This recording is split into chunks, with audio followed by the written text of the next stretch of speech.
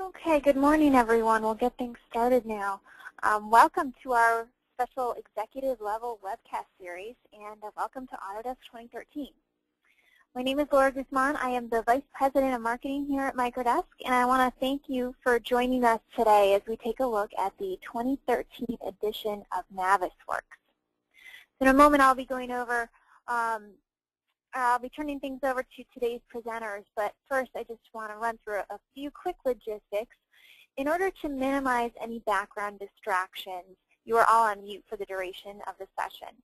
We will not have time for any Q&A today, but if you do have questions, please feel free to type those into the question area of the webinar toolbar to the right of your screen, and we will address those one-on-one with you after the presentation. We'll also provide you with our contact information at the end so you can follow up with us. So feel free to ask away, and we'll look forward to speaking with you more about all the great new features of Navisworks after the fact.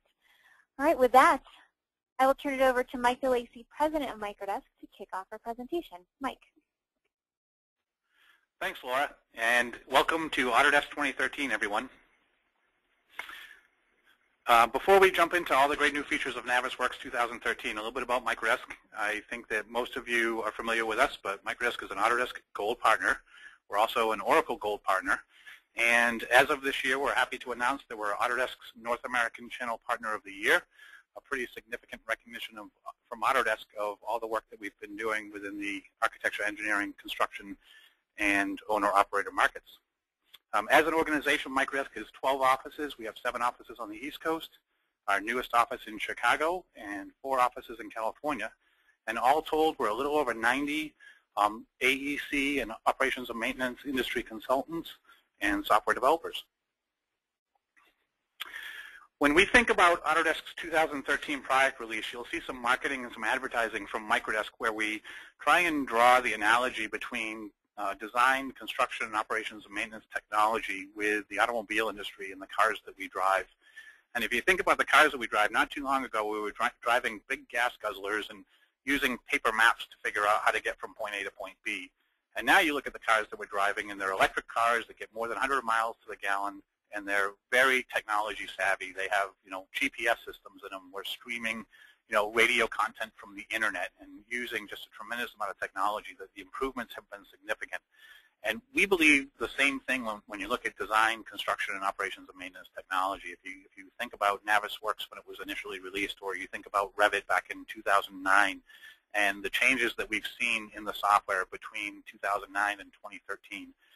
And now as we start to introduce even more technology, where, with the cloud and with more integration of products, we're seeing that same kind of level of change in the industry.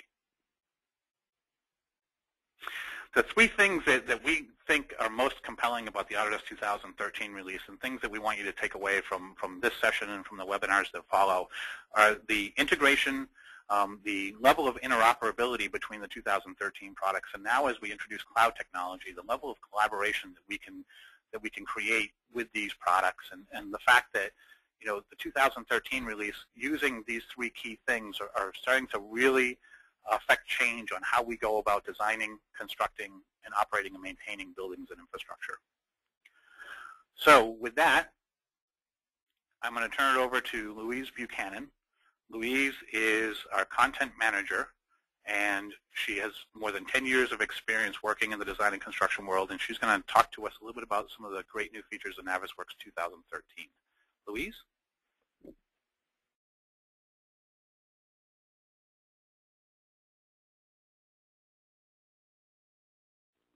Louise, I'm afraid we can't hear you. Can you check your audio, please?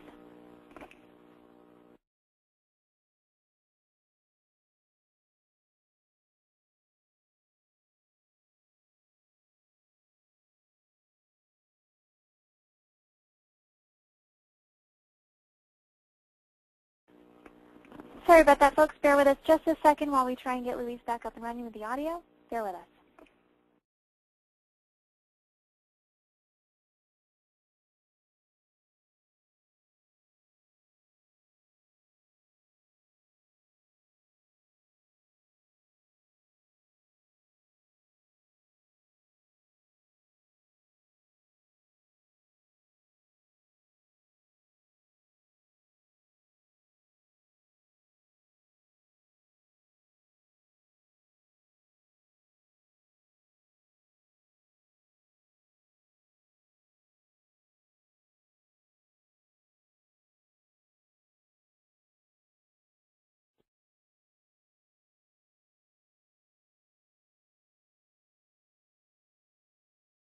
Okay, folks, a little bit of challenges with Louise on the audio. She's logging back in now.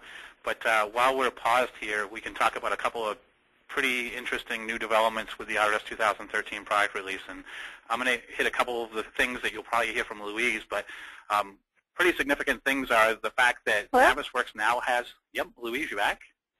Yes. Okay. Sorry about that. I can hear you guys. All right, you might want to back up one slide. That's fine. All right, thanks so much. No problem. Okay.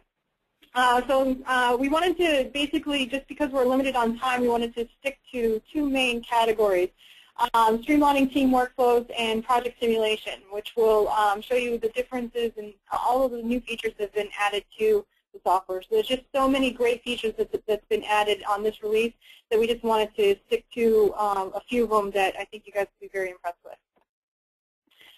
So dealing with streamlined team workflows, the first thing I want to talk about is the Revit Interoperability. You now have the ability to bring in Revit files directly and natively into Navisworks. This will allow you for having more of a streamlined workflow between Revit and Navisworks. In addition to the ability to being able to view Revit files, you have access to that Revit hierarchy as well, which will allow you to get access to the level lines and the object types and the family type and even the materials that are coming out of Revit. So you now can bring that information, it's organized in a similar manner to what you're used to seeing in the Revit environment.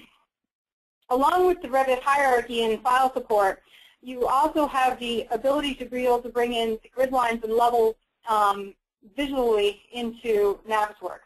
So I can now define what level the grid lines are going to be visible on, whether I'm going to see both the upper and the lower levels for grid line visualization, and also I can control the color of the grid lines, and when I hover over an intersection, it'll tell me the level and the intersection that I'm on. So this will help me to actually view and interact in real time within the model and allow us to have a consistent and universal way of communicating and understanding where we are within the model at all times. They've improved the selection tools considerably, including the addition of the selection inspector. The selection inspector will now allow us to be able to look at things that we've selected on the screen, define if we actually wanted to keep them as part of a selection set, or turn them off or mark them as unchecked if we didn't want them to be part of that selection set. Along with that, we also have drag and drop technology where we can select things on the screen and drag it into the selection set window, and it'll create a selection set with that. And that technology will not only be powerful within the selection sets, but it will also translate into the timeliner and the clash detective. So the next group we want to talk about is the items that will fall underneath project simulation and coordination. And the first thing I want to talk about is the addition of 5D analysis. Never in a release of Navisworks have you had the ability to do 5D analysis in Navisworks. You've only been able to do the 4D. So the addition of adding cost values to your timeliner is going to be a very powerful tool. It will allow you to communicate forward how much money is being spent at a particular time within different categories of your project through the timeline event. You can even take a snapshot at a certain time of what the money at a certain date has been spent on this project.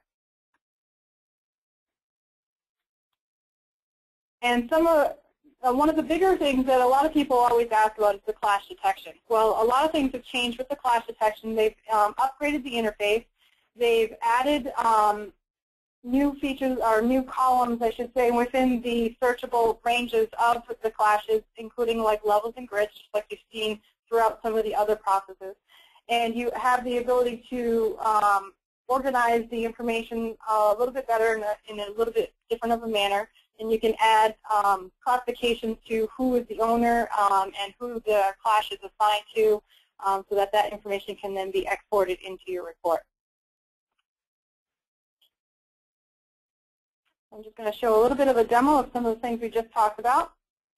So for the first time ever, you have the ability to bring in Revit files directly into Navisworks. You no longer have to spend time exporting the files to Navis, and you also do not have to spend time breaking the Revit file out by level or system, which in the past we always had as a best practice to better separate the model so that selection sets were easier to create.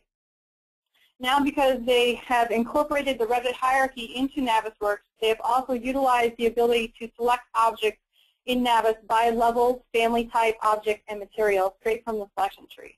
These functions alone will save you time and headaches. For the selection improvements, Navisworks has added the, in addition to the Revit hierarchy, a very powerful and helpful organizational and grouping of your data through the selection inspector. You can go through the selection inspector and actually define whether things are going to be kept or rejected from what you have selected. You can also organize the information that has been selected, and you can add additional columns through the quick properties in the selection inspector to better organize the information that you're looking at. Also, the addition of adding grids and levels has been added within Navisworks so that you have the ability to view the grids and levels within your model right from your screen. So you'll be able to see the grid intersection that you are on, as well as being able to find what Revit file that grid is going to be coming from. So if you wanted to show it from your structural file, or if you wanted to show it from your architectural file, you can actually define that right here in Navisworks. And then on top of that, you'll have the ability to go in and define whether you want to see all grid lines on every level, or if you want to just see with the active level that you're looking at that particular moment, the grid lines that are associated to the upper level or the lower level. There's also now the ability to show the grid lines in a X-ray mode that allows you to see straight through the model. So there's a lot more flexibility, and I can tell you that this is probably one of my favorite features because I know that when I do clash reporting, I always want to know where that clash is in accordance to a column line, intersection, or a level line. And now you can actually visually see that on your screen. So this is a great feature. 5D cost analysis has also been added. So for the first time ever in Navisworks, you now have the ability to not only do your 4D analysis, but you can now utilize 5D analysis. You can add some cost values to your timeliner simulation. You can control where those columns will appear and which ones will show within the timeliner. With that, Navisworks has given you the ability to overlay cost values as you play your simulation. So you can look at the cost values for different categories like equipment. You can look at your total cost value. You can look at the construction cost value. And you can also define on which ones will be visible at what time during your simulation. And also you can stop your simulation at any time to be able to see those particular cost values. The fact that you can now do some 5D analysis right here in Navisworks means that this is one last piece of software that you will have to use to complete your BIM model, which will help streamline your building process and building coordination. The Clash Detective has done a complete overhaul of the interface. They have improved the visibility of how your tests will be displayed and organized, and tools for reviewing clashes as well. With the addition of grids and levels in the selection tree, it only makes sense to also include that functionality here as well. They will also, they have also given you more ability to sort your results in the Clash Detective by level or grid, or grid reference, for instance. An addition for quick filters has also been added to better see your results, and you can also organize your information within the Clash Detective by an assigned to person or other quick properties within the Clash Detective. The highlighted and isolation settings has been grouped and set with better functionality on this new interface. Also, the drag and drop technology that had been added for the selections can also be utilized in the Clash Detective. Ultimately, the Clash Detective will speed up the time it takes to organize and find those clashes, and you will be spending less time finding the clashes and more time fixing them.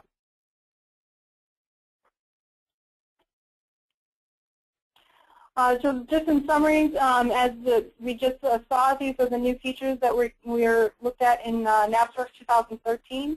So looking at the Revit file support and adding grids and levels as a visual function within Navisworks, and also some improvements to your selection tools, addition of the 5D cost analysis, and looking at the clash detective. And now I'm going to sign it back over to you, Mike. Louise, thanks so much. Great job. Obviously, some great new capabilities within Navisworks 2013. Do want to mention the suites. So Navisworks 2013 is included in the Building Design Suite Ultimate as well as the Infrastructure Design Suite Ultimate. And a couple of things about those suites. One is that they contain significantly increased cloud storage as well as cloud computing capabilities. So a great enhancement there. And in addition, the design suites now include what we've been calling Revit One Box, which is a version of Revit that includes all of the features of Revit Architecture, Revit MEP, and Revit Structure within one install and within one interface. So you'll have one product that actually has all of the capabilities of all three Revit products. So design suites have also gone through a pretty significant upgrade. Some quick logistics. So if you're interested in more information and seeing the full enhancements to Navisworks 2013, please join us for our webcast that will be held in May. You can kind of track and keep schedule of when those webcasts are happening at microdesk.com at the URL that you see listed there. As always, if you're interested in more immediate information on Navisworks 2013 or any of the Autodesk 2013 suite of products, please give us a call, send us an email, get in touch with us. We'll be happy to help in any way that we can. Again, when you think about Autodesk 2013, I think that what you will find, what we definitely have found, is that the products are considerably better integrated.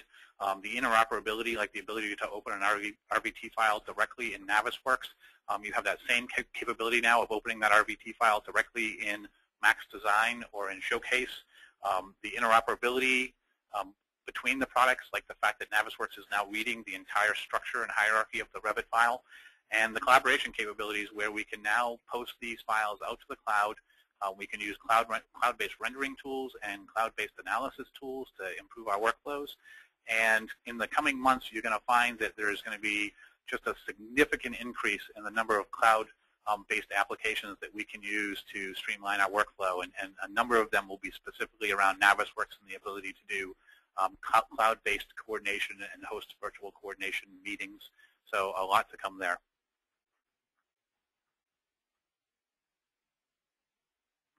And with that, I want to thank everybody for attending. Please provide us any feedback you might have. We always love to get feedback. And again, thanks for your time this morning. Have a great day. Bye-bye.